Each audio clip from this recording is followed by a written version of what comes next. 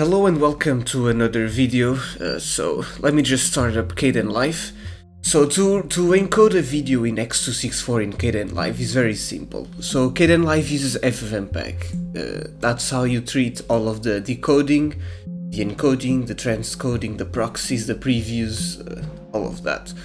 So let's say you want to render a video in x264.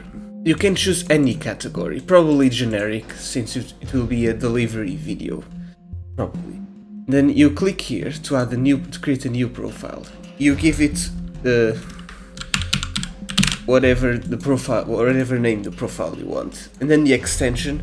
This is the container format, and it will tell you what's compatible and what's not when it comes to coding formats, encoders, and sampling, and the color formats. So I'm going to use move. But for H.264 you could also use MP. You don't need to specify the format here. And you can already recycle stuff from here. So if you know FFmpeg, which you should, if you use Kdenlive, you should learn FFmpeg. So usually you type a parameter with a dash, like, for example, I'm going to repeat like dash crf and then the value. That's true in Kdenlive. That's true when you're in the transcoding page, I think, but in most areas it will be like OBS Studio, so you don't have the dash and instead you have an equal and no spaces in between. I think you cannot have both spaces. So let's get rid of this. Okay, now let's change the video encoder to lib x264. If you want to specify, you can also specify the amount of B-frames, a maximum of 16, a minimum of 0. For delivery you should probably use a higher number, probably above 2 or 3 B-frames.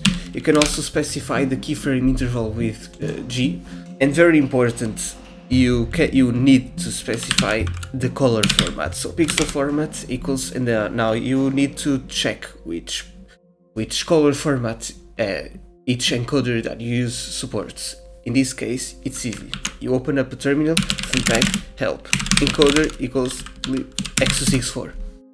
You have all of the x264 parameters if you want to use them, and then you have supported pixel formats. You have all of them. For the delivery video, you probably want YV420p. So pixel format equals YV420p. Then you have the audio encoding. You can use the one you want. Lib Vorbis. There's also lib outpush if you want. There's also others, AAC. There's MP3 or lib MP3 lane. If you use the Move container, you have support for PCM audio, which is wave audio. So PCM, S for signed, 16 or 24 for 16 or 24 bit. There's also 32 bit, but you won't need 16 or 24. Then Little Indian or Big Indian. Use Little Indian. The value CRF will determine a constant quality parameter based on the value that you chose. And then the bitrate throughout the entire video, the bitrate will vary to match that quality parameter. Then you have the audio quality. So it was at Vorbis. So with Vorbis you can specify the quality and then the quality target, and then it will calculate the bitrate. But we're using PCM, which is uncompressed, so you don't even need this. You can even remove it. Sorry, I forgot to say, you have to put the minimum and maximum here, not here. I didn't read.